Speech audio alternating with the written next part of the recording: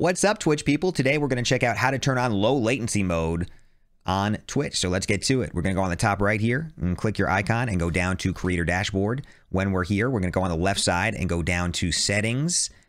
And then when this drops down, we're going to click on Stream.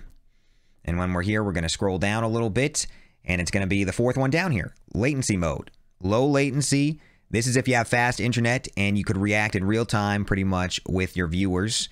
So there's just going to be a shorter latency time between what's going on your screen and when it gets to your viewers. So for instance, if your chat is chatting, you could respond to them almost in real time. They could hear it right away. Then normal latency just takes a little bit longer. That's all.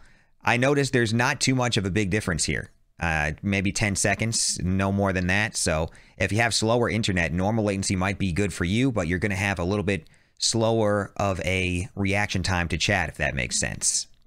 So pick what option is best for you. I use low latency because I like to chat with my chat as quickly as possible, but they may not work for you depending on internet speeds. I hope this video helped you out on latency mode, and I'll see you in the next one. Bye-bye.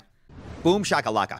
Hey guys, if you liked the video today, consider giving us a like and maybe a subscription on YouTube. Heck, that would help us out a lot. If you want to join our streaming and gaming community, our Discord link is below, along with all our social media links in the description of the video. I hope you enjoyed the video today, and I hope to see you in the next one. Take care of each other. Bye.